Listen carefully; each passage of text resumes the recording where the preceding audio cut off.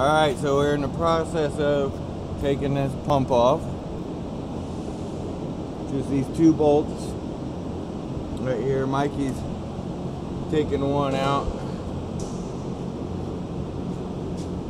Mikey's now taking out the other one.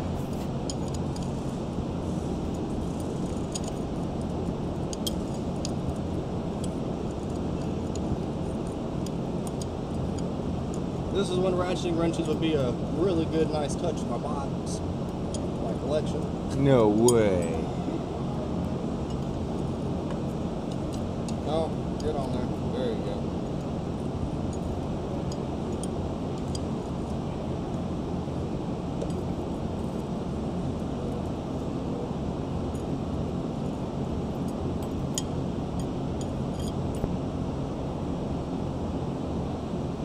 Is this one go swinging? I hope not. No, it's gonna take a few more. It's gonna take some pressure to pull that off. Oh, better.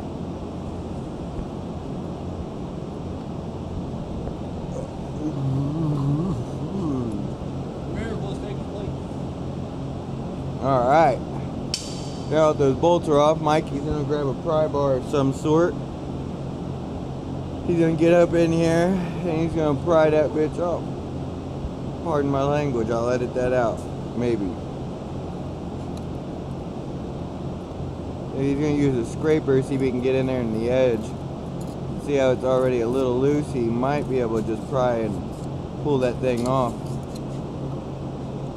Yep, looks like he's moving. Has some leeway. Yep, and he's just pulling it out. See, it doesn't even take a lot. Mike's gonna start pulling back.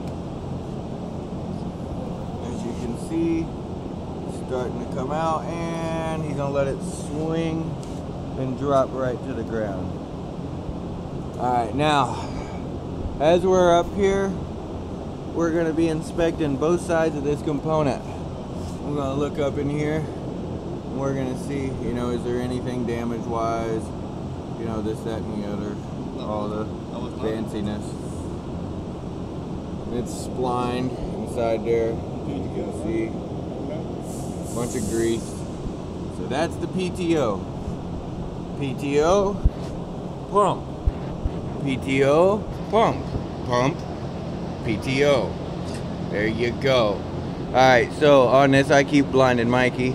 Yes, you do. Alright, so the identification number. Alright, so this is a Parker. It's upside down. My phone has a hard time focusing. But if you could see, it says it's a Parker With commercial hydraulics. And part number on this is a PGP020 or a PGM020. And those are basically two different part numbers in case you gotta replace different components that are from a different name brand or whatever the case may be. On that, we're going to do some inspections, maybe video it up, and then we'll get back with you when we install it back in.